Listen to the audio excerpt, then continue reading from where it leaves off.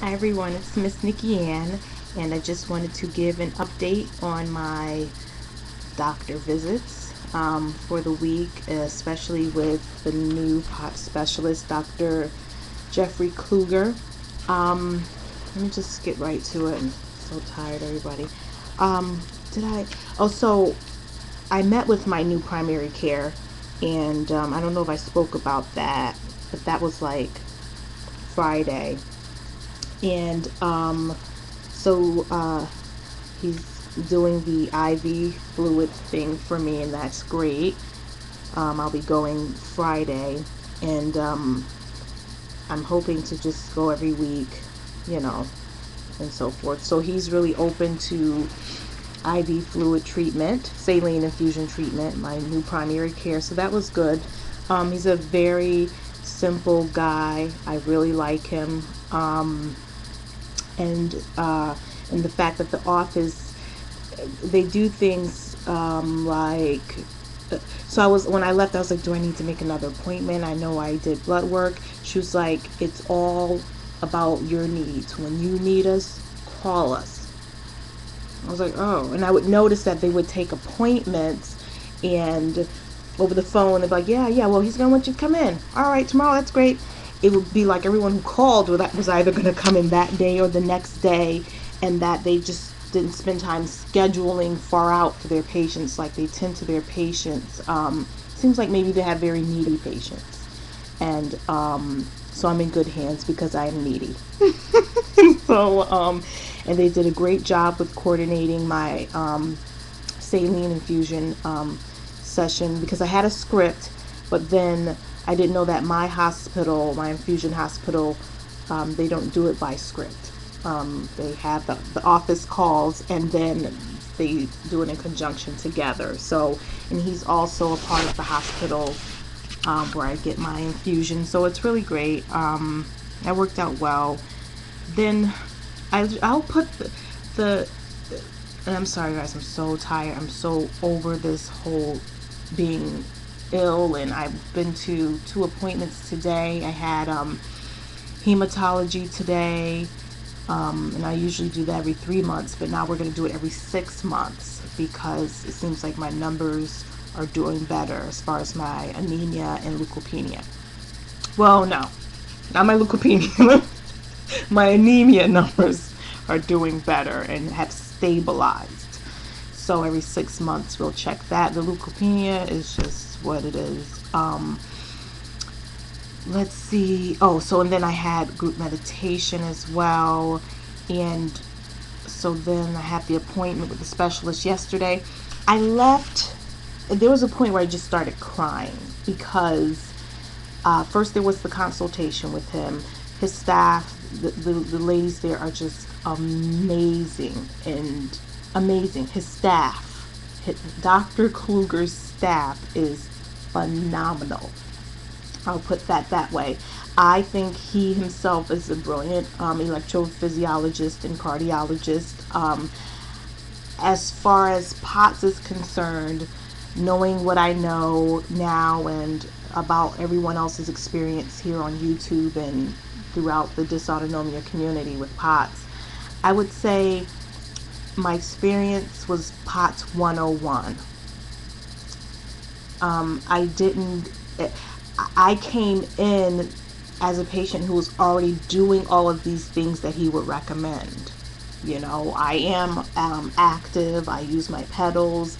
I, I'm in bed a lot, but I try not to be bedridden all day. I've done Florinep, I've done this, I've done that. I've done all of those things. And so ultimately, what I want to say about, I wish my team of doctors was sitting here. I would want to commend them. My rheumatologist, even my old dysautonomia specialist, who was a neurologist out in Boston, actually gave her a recommendation today because I realized between rheumatology, neurology in Boston,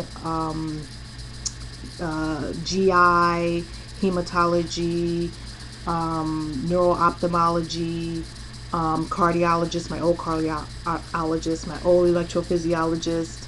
I had another neurologist, my old primary care. I mean, the list. I have ENT. I have two ENTs. Two, the people who did all my biopsies, my uh, pain management team, and my dermatologist, my my psychologist, my psychiatrist, the other psychiatrist I was seeing. Well, at one point I was seeing two psychiatrists. I mean, I have a phenomenal team. And these people took all these bits and pieces of crazy information and gave me individualized treatment, and then came together, looked at each other's notes, talked to each other on the phone, and came up with things that wound up amounting to the proper treatment for POTS. And so as I'm out there, gotta get a POTS specialist, and I get there, it's like, you've done everything that, he put me on, so I'm off my Florinef. He put me on a beta blocker, propranolol. You guys have probably heard of that or something close to it. I could take it or leave it. It's just, it's just treating another symptom. It's not a cure. I was just hoping to hear from him, because I'm even beyond POTS 102. So I wanted to hear, POTS 103. I wanted to hear about all the research and studies that are going on, and about different things that seem to be connected, possible things. Because he was saying there's no underlying disease that we can treat for you. Yeah, like I know that, but I said to him, I'm like, this is debilitating.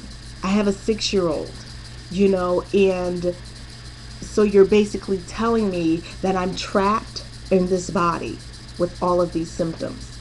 And he just kind of was like, basically at the yes. He didn't say those words, but he didn't say no. And he just, I'm like, I was thinking to myself, unacceptable. No, unacceptable, because there has not been enough research. There has not been enough effort for me to say, okay, this just is what it is. No, there is something to this, whether it be environmental, there is something to all of this. And he did say something about, fibromyalgia. I was like, not once in all this time that I've been going through this. I've had Lyme thrown at me, possibility, all these things. I said, not once has anyone said fibromyalgia. And I'm going ... like, say something. Help me to understand why you would throw this diagnosis on top of all this other stuff. So I didn't even I don't know. I think I'm just going to leave fibromyalgia alone. I feel like it's under the dysautonomia umbrella. And to me, I think that that's the problem. We're coming up with so many subsets, and I just like to say dysautonomia, because it's all dysregulation of the autonomic nervous system. And I feel like some of these other terms mean, hell, we just don't know. Fibromyalgia. Not to belittle the medical community on that. But I have this feeling that it's going to be the thing that is our brick wall. The word fibromyalgia, and people's, a lot of doctors' way of just tossing that into the mix. Like, let's keep it very compartmentalized about what fibromyalgia is. You just can't throw that around. There's some people really suffering with that. Yeah, I'm talking. And I don't know. I want to, let's not belittle fibromyalgia. Okay, let's, if anything, let's just look at dysautonomia, and let's get to the bottom of it. Unless there's like the Ehlers-Danlos and all these things with tissue, different types of other disorders where they can really look at the, we need to get at this whole dysregulation of the autonomic nervous system, which is starting to fall into all these categories, So basically, I didn't learn anything. And as a matter of fact, I was like, he should be able to tell by the way I'm reacting to him. Most doctors will just be like, okay, they'll notice that I already know that I'm completing their synthesis. And then so they try to up it to 102, 103. Like, okay, she's one, wait, is it 101, 102, 100, however we go. Yeah, I'm sorry. You know, try to bring it to my level where I'm at, the amount of research, you know, I've done and so forth. But he didn't. So I'm going to have another tilt table test, which I'm all for. You know, you can't hate on having another tilt table test. And of course, my numbers there were like 140 over, you know, whatever, and, you know, pulse 92. I'm like, seriously, body? Seriously? And then with the orthostatics, I was saying to him, he's like, you know, have you stand up for 5 minutes. I'm like, that's not gonna, it's my case is not gonna present itself. My case of POTS is just not gonna present itself in 5 minutes usually. You know, even at home, I'll stand around for an hour doing my orthostatics. That's how determined I am, to get the numbers, you know, and then I get them within that hour.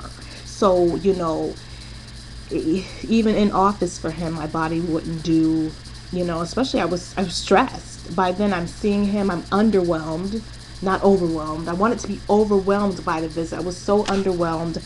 I was so just hungry for newer and cutting edge information, research. You say you're a POTS specialist. So I expected more, but I will say this. I think if you're at the beginning of your diagnosis, he's perfect.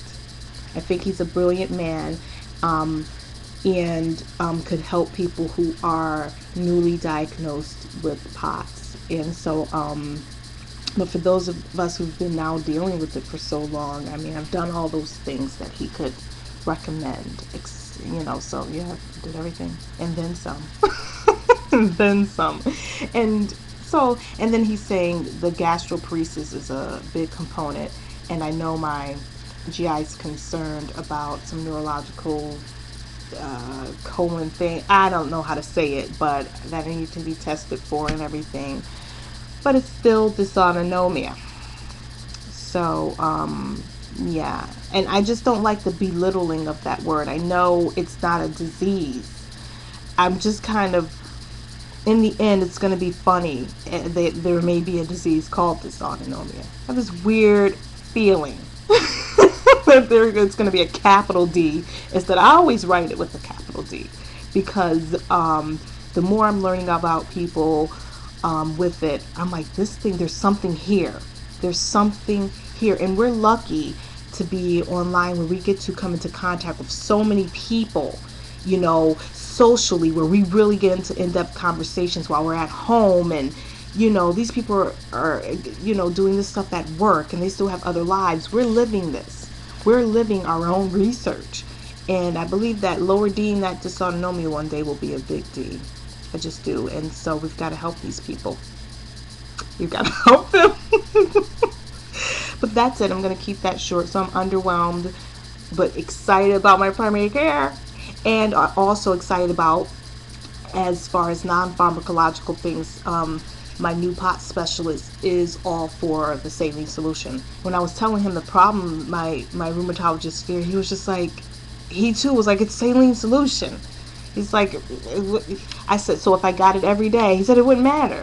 It wouldn't matter. It's saline solution, and as long as you're being tested for your electrolytes and everything, you're fine to get it every day.